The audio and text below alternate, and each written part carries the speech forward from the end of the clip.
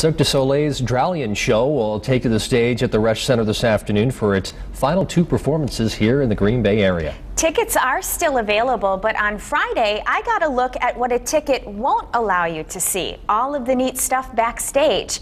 Here's what I found in the makeup room. You'll find drawers full of makeup backstage at the Resch Center for Cirque du Soleil's Dralion production, which is taking place this weekend.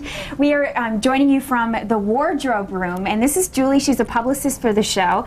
So, Julie, bring us through the tons of makeup and equipment that you have to bring in for the performers. Yeah, we have 52 performers from different countries into Dralion, and each of them have a step-by-step guide where they'll apply eyeshadows of different colors, which are very vibrant and also reminds them of their elements. We have some blush shaping, sculpting powders. We have some false eyelashes as well.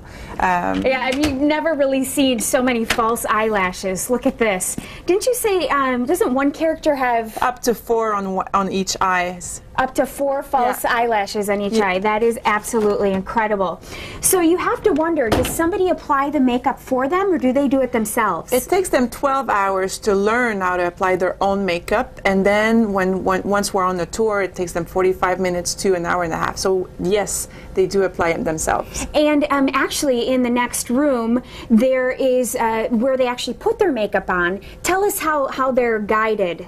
They have a step-by-step guide that goes that will list all the inventory of makeups they need, which is a girl's dream, I would say. Yeah. And then it goes from 1 to how many steps they have to complete their makeup. So you'll see the picture without their makeup, and then at the end what they're supposed to look like. Yeah. So the ladies actually have a mirror with a picture of what their makeup should look like by the time they're done. Exactly. So how far in advance does everyone have to get here to be ready? We ask, well, they have to train, of course, but we ask them to be here at least an hour and a half and to get ready mentally and to put up a very good show. Yeah, well, absolutely incredible. I just can't get over it.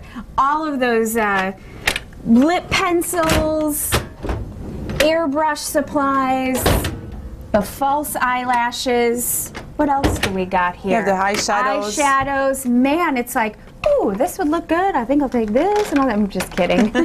Very, very interesting. Thank you so much for this behind-the-scenes look. My pleasure. And on with the show. Cool. Thank you.